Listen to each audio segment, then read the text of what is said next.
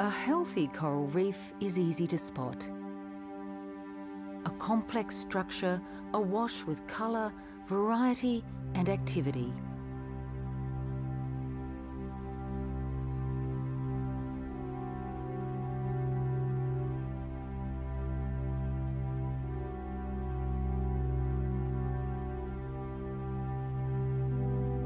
This is a tangled tropical garden to rival anything on land.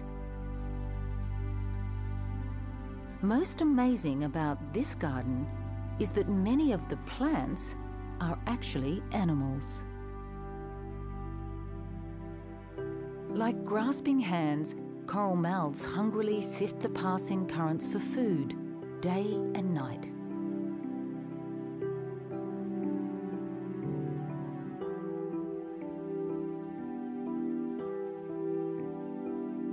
The creature we call coral is a primitive sac-like polyp, part animal, part plant.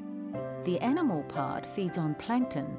The plant part consists of microscopic algae called zooxanthellae that photosynthesize using sunlight. Each polyp is connected to its neighbour, passing along energy and nutrients. These polyps multiply to create colonies, which combine to form reefs. In this way, energy is produced, shared and recycled throughout the entire ecosystem.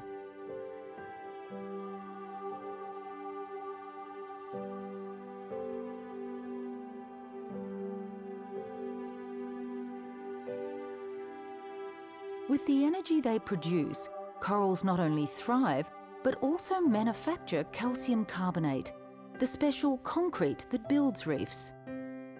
This is one secret behind coral's great empire building. The other is budding. Budding is a process where coral polyps produce genetically identical copies of themselves and extend their colonies without spawning.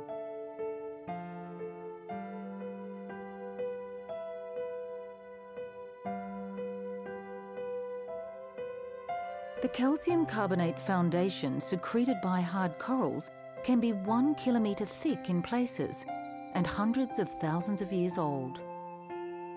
The living reef we see today is just a thin veneer on top, made up of many different species, including soft corals,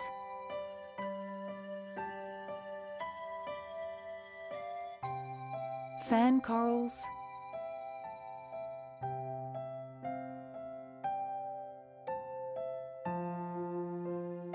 and sponges, gorgonians and crinoids.